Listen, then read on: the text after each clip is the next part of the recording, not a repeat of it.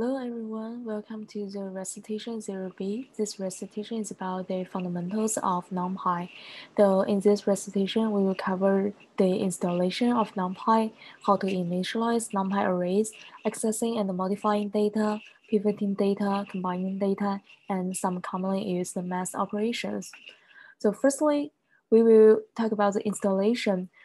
Generally, NumPy is a pre-installed library on Colab or AWS, so you should be able to first check if NumPy is available and its version. To do that, we can type in the command line as pipe show NumPy with a exclamation mark in front of it on Colab. And we will see the name of the library is NumPy and the version of the NumPy. If the NumPy is not pre-installed, we can manually install NumPy by typing pipe install NumPy, and you should be able to easily install the NumPy library.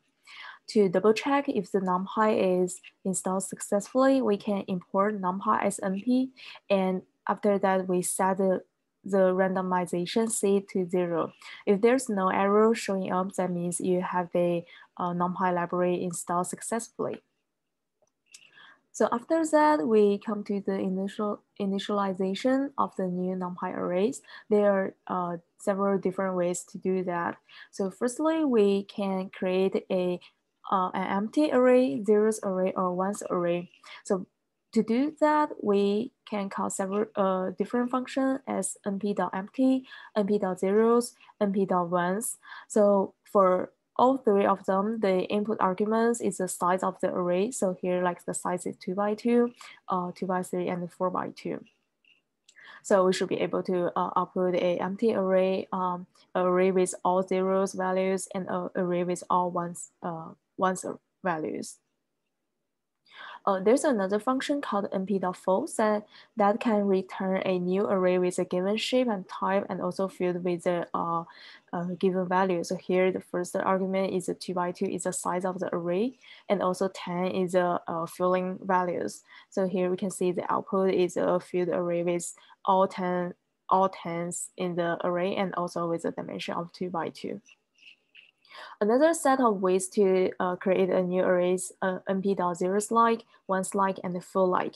So these functions can return an array of zeros, ones, or specific values with the same shape and type as a given array. So for all of them, the arguments is a predefined array. And so we can see here, like if we input is ones array, here the size is a 4 by 2, and after calling the np.zeros like, we will return a array with all zeros value, and but the dimension is 4 by 2. And for the np.full like function, we have to input a given array as well as a specified value. Here we defined as 0.1. Also, we can change the type to np.double.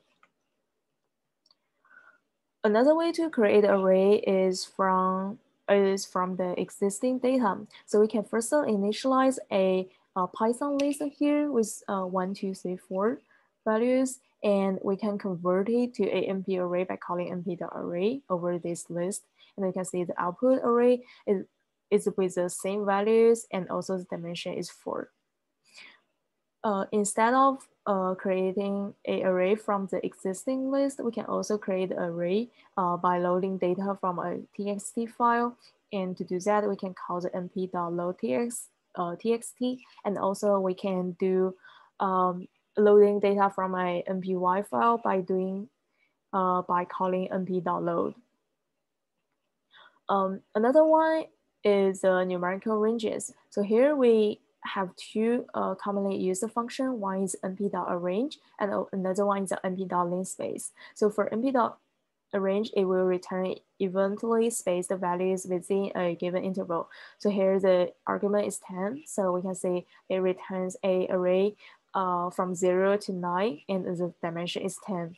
And for the np.linspace, we define the lower bound as 2 and the upper bound as 3, and we want 5 elements in the array, and we don't want to include the endpoint. So the return is an evenly spaced array given the range, and also the dimension is 5. So last one, but a very important one, is create an array with random values. So a basic one is to create an array of the given shape and populate it with random samples from a uniform distribution over 0 to 1. So by to do that, we call the function numpy np.random.rand, and we give the size of the array. So after that, we can return a uniform, a random array following the uniform distribution. Also, we can return random integers from a lower bound to a upper bound. So here we use a np.random.random int.